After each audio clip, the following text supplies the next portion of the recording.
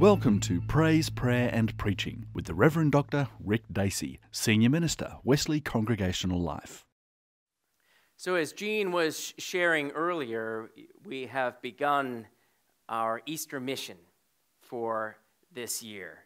Our mission to share the Easter message with the people of Sydney and beyond Sydney. And our message this year is a very simple one. For you. For you. That's the message of Easter. And it recalls the words that Jesus shares as he gathers his disciples for that final meal, or that first meal. My body for you. My blood poured out for you. For you. His love for you. His life for you. His sacrifice, his resurrection for you. In Christ, we don't have a product to sell for Easter mission. We don't have a show bag. We have a gift to share for you. That's the message to the city. That's the message to the people of Australia for you. And so we began with a humble parade recalling Jesus' entry into Jerusalem. We followed that with a family-friendly festival at First Fleet Park, and there we reached out with a sense of joyful generosity from the congregations of Wesley Mission. We want our neighbors to know that what Jesus did is not something just for people 2,000 years ago. And it's not just for a select set of holy rollers inside a church building. No, that's why we take this out of the church building, why we take it out to Circular Quay, why we take it to the nation. Because this is a message for you, for all. There is a danger, of course, in saying for you. There's a danger in how it can be heard.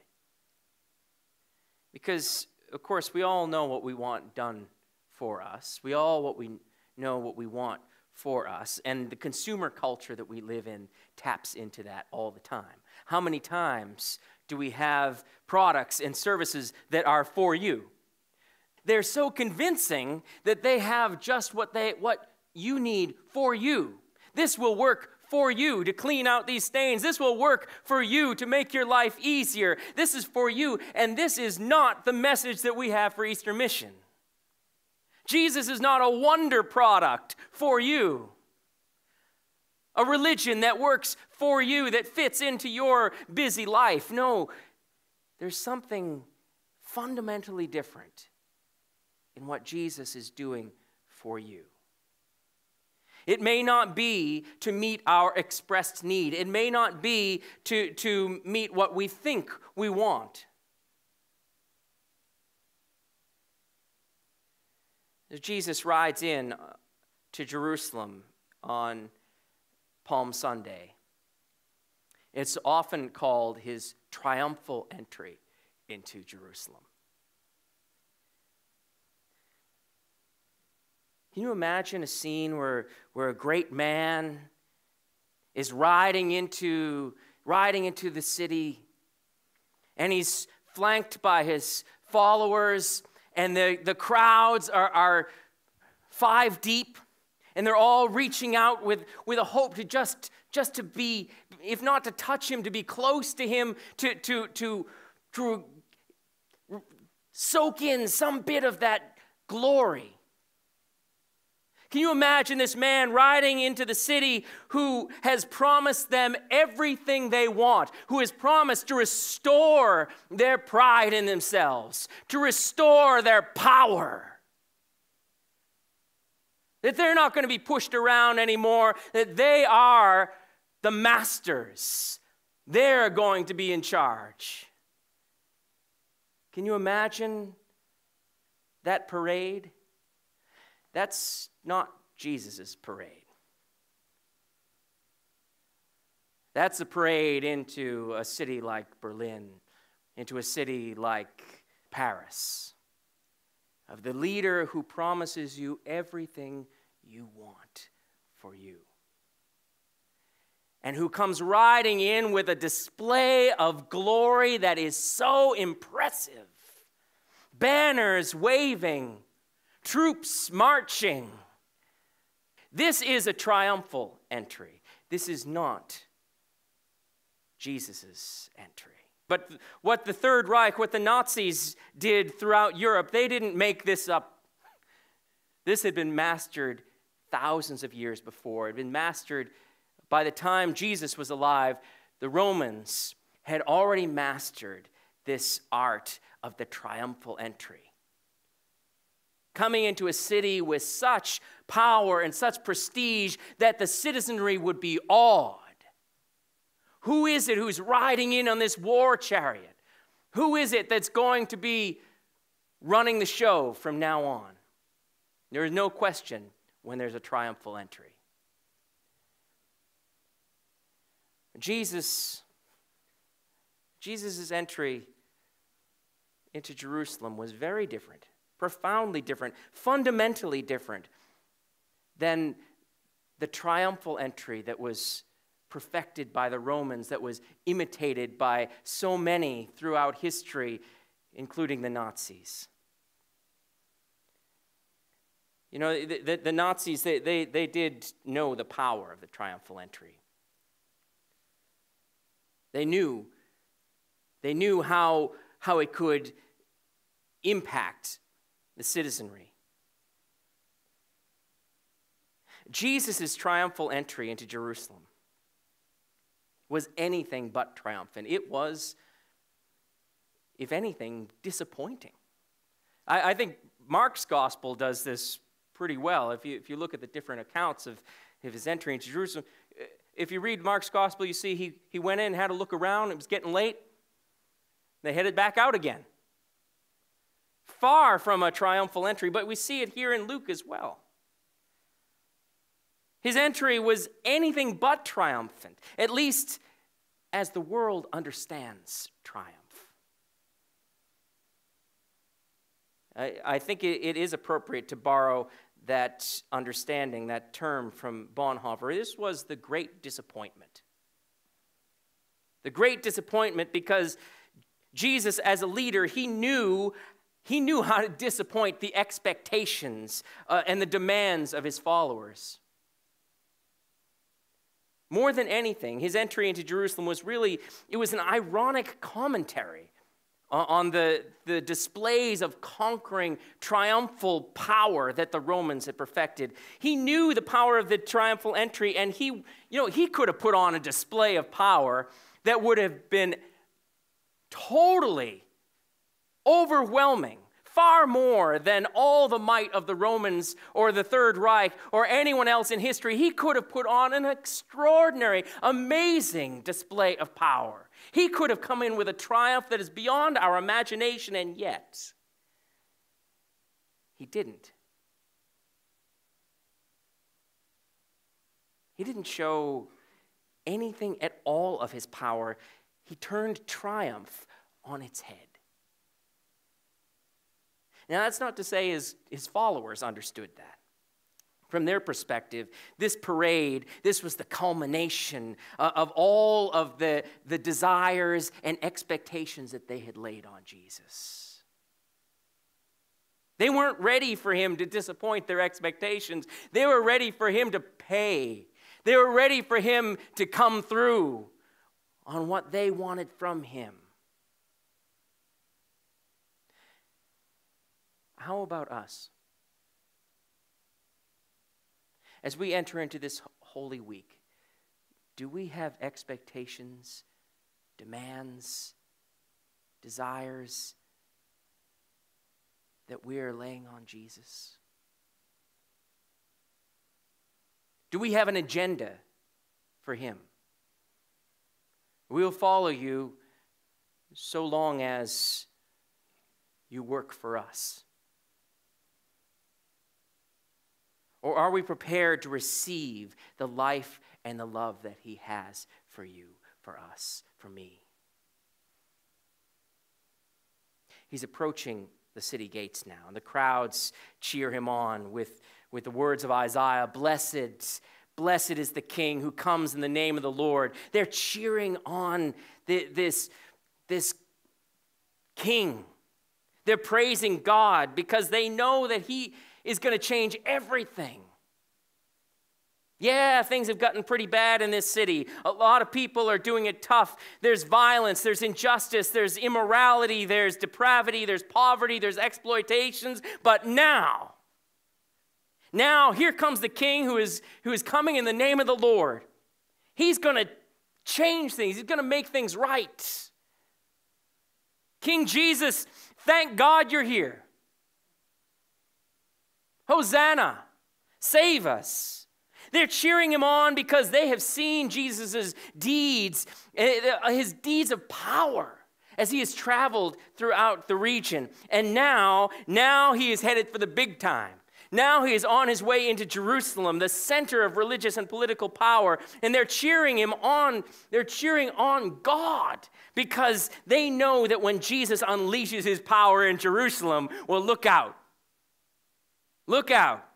Everything changes. They're laying their cloaks before him. They're cutting down the branches. They're praising him in adoration because they know this is his moment of glory, his moment of laud and honor. Jesus, the conquering hero, is riding into the city. It's not much of a parade, but they're going to make it one. They're going to pretend that this is a war chariot. Their expectations are so poured into him of what he's going to do for them.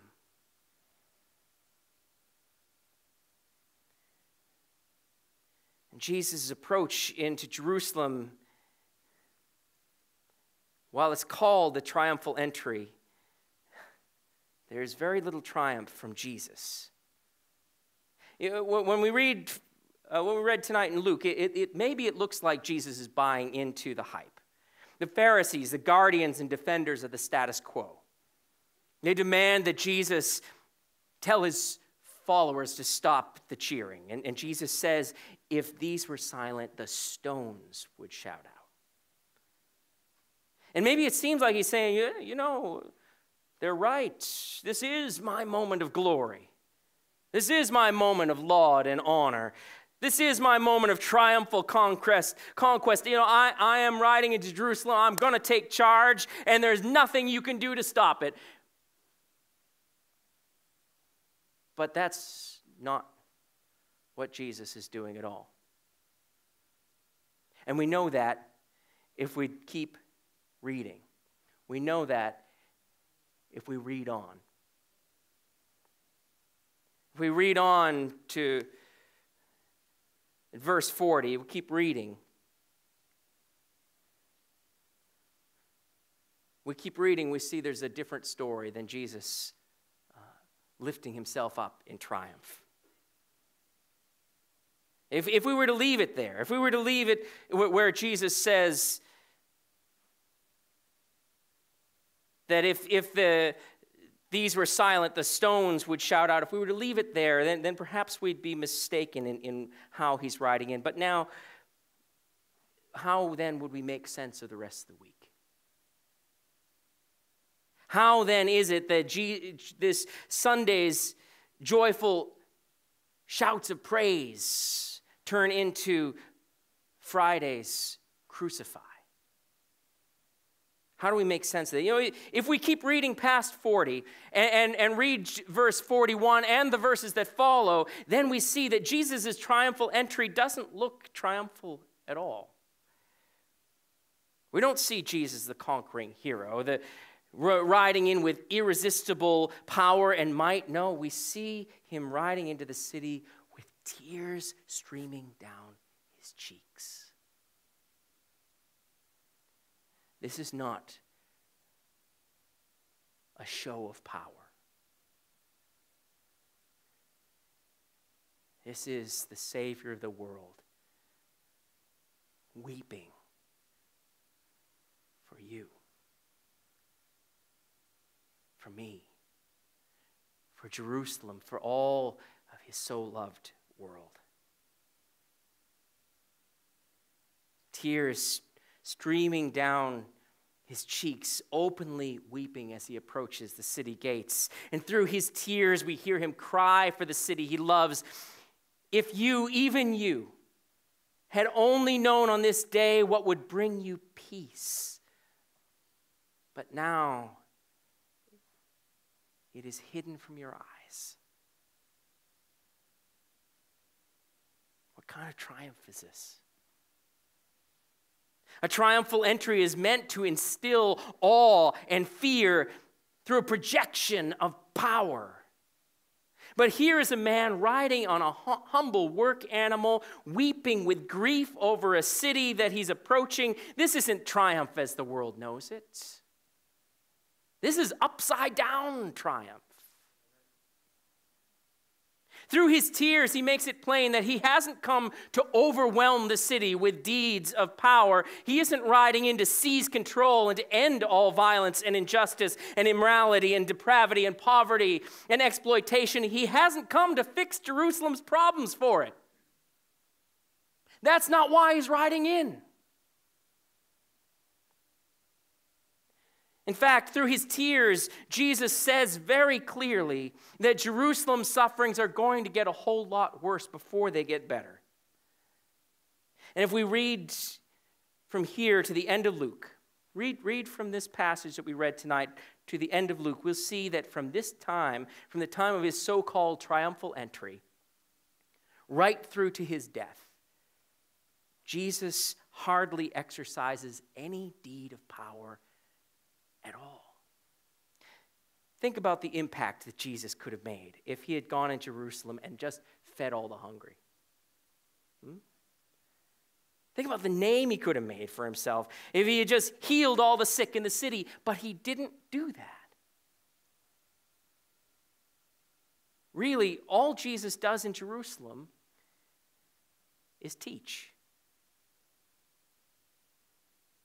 This man who had done such extraordinary miracles, now on the big stage, all he's doing is teaching. Day after day. It's a great teaching, mind you. And for a while, the crowds are spellbound by it. But after a few days, the people start to realize, hey, Jesus isn't doing any of those deeds of power anymore. Those things that made him famous. Do that one again. Do that feeding, the 5,000. Try that again, Jesus. That was a real crowd pleaser. No. He doesn't. Hey, here he is in Jerusalem with his chance to change everything, and now he's not doing anything more of what made him famous. He's not doing those feedings or healings. He's not doing any more of those great miracles or wonders. He's not doing any of those things that made them want to sing his praises in the first place. And now we start to see how the praise turns to crucify. The sick are still sick in Jerusalem, and Jesus hasn't lifted a finger to change that. The hungry are still hungry in Jerusalem, and Jesus hasn't lifted a finger to change that either. The oppressed are still oppressed. The Romans are still in charge. And what has Jesus done but go ahead and say, go ahead and pay Caesar his tax? People are still hurting themselves and others, and Jesus hasn't stopped them. Abusers are still abusing. Liars are still lying. Exploiters are still exploiting. Jesus is doing a lot of teaching about these things. But as day follows day, the people can't help noticing that he hasn't actually changed anything in Jerusalem. By Thursday, those who hailed King Jesus on Sunday are starting to get disappointed. They're starting to get the message that's woven through his teaching. He hasn't come to Jerusalem to single-handedly fix everything. He hasn't come to Jerusalem to single-handedly repair the brokenness in the world.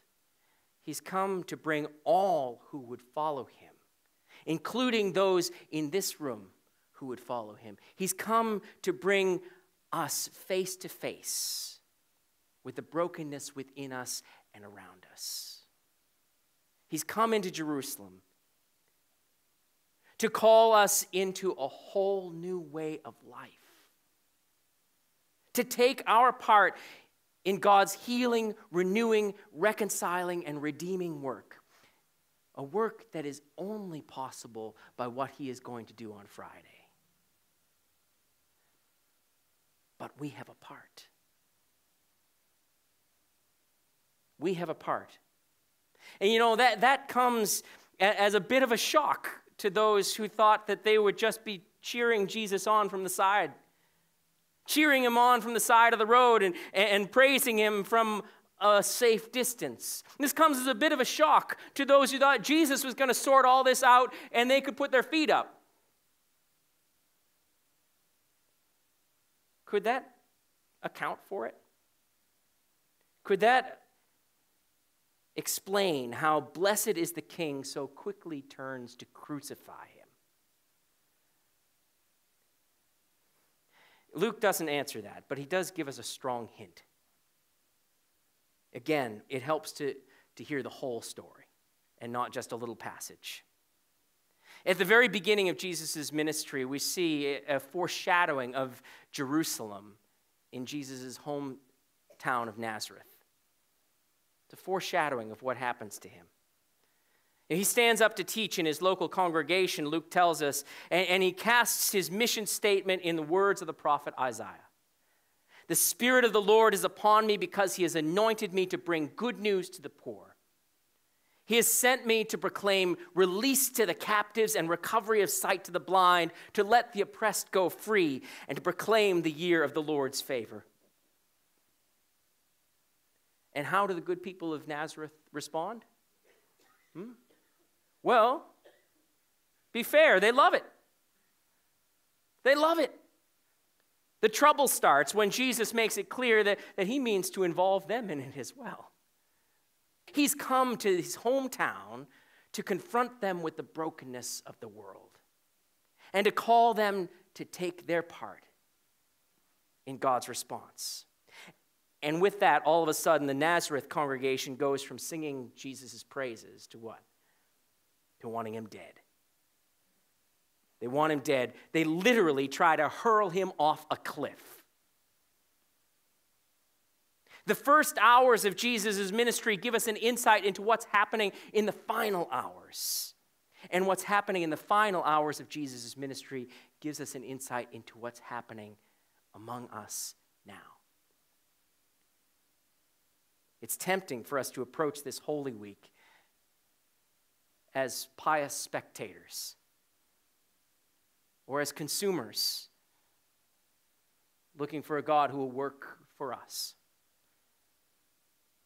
It's tempting to cheer Jesus on Palm Sunday, to revere Jesus from a distance on Good Friday, to celebrate Jesus from afar on Easter Sunday, but to neglect to hear Jesus in between.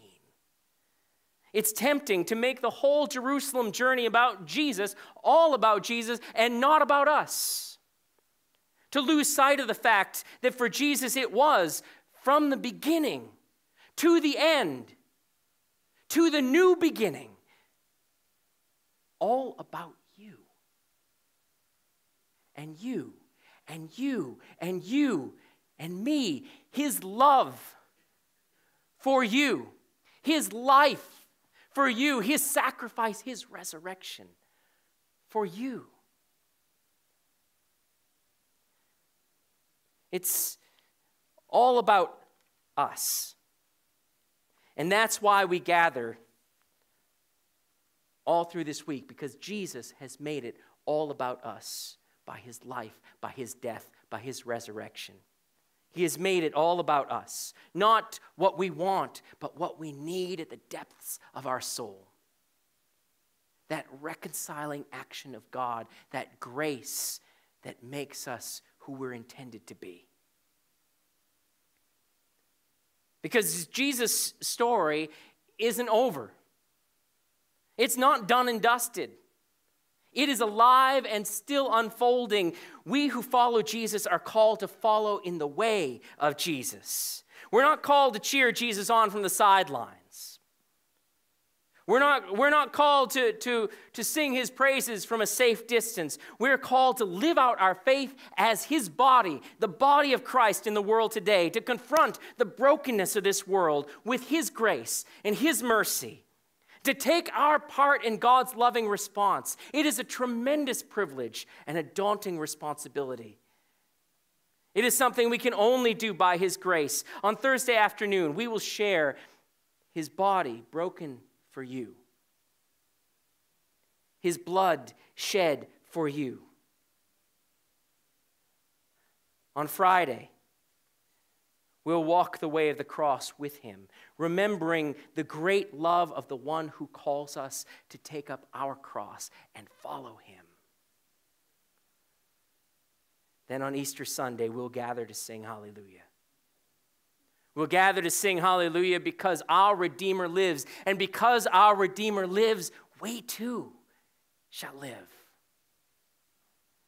Praise God for his love for us, his life for us, his sacrifice, his resurrection for us. Jesus is raised up so that we, his people, might be raised up. Raised up to faithfully bear his name in this city. Raised up to share good news with the poor, to announce pardon to prisoners and recovery of sight to the blind, to set the burdened and battered free, raised up to say, this is God's year. This is God's year to act. For you, his life to share. For you, his life to live. For you, his love to bear. For you, his sacrifice to share. For you, his resurrection, that together with all God's children, we may know the genuine triumph of his love. And that we may fall at his cross and give him praise. May it be so.